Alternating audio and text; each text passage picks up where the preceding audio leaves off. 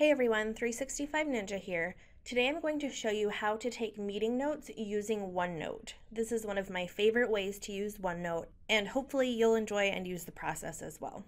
So I can actually start from OneNote and select this meeting details button right here, find my meeting, and all of the details of the meeting will be inserted. You can also start from Outlook. So I'm here in my Outlook calendar, Outlook 2013, and I have this meeting. If I select the meeting, my new ribbon tab becomes highlighted and I can click Meeting Notes. So you notice that I already set up that OneNote section. Once I click this, my appointment opens up.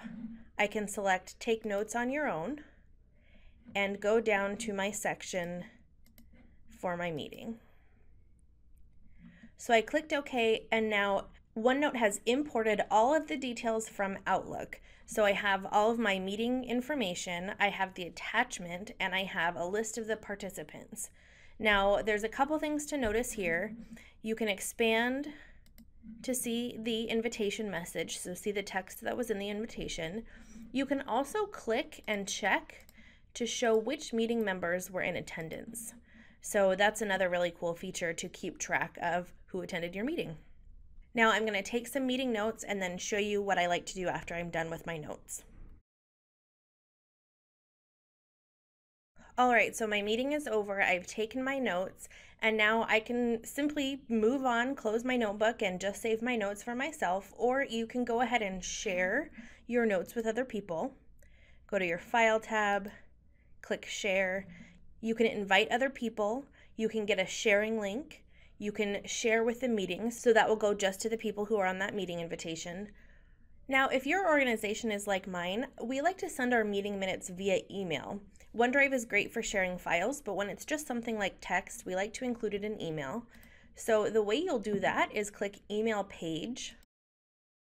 And clicking that button actually creates this email that goes right back to all of the meeting attendees. The subject is the name of the meeting. The attachment on the meeting invite will be attached. We get a link to the web view of the notebook page, and then all of the text from my notes is attached.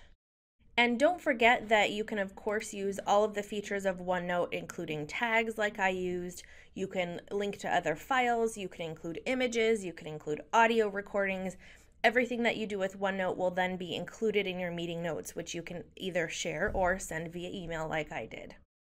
So there's a lot you can do with this process. I hope you enjoyed a little peek into how I use it. You can certainly customize it and make it your own, and I hope this tip helps get you going.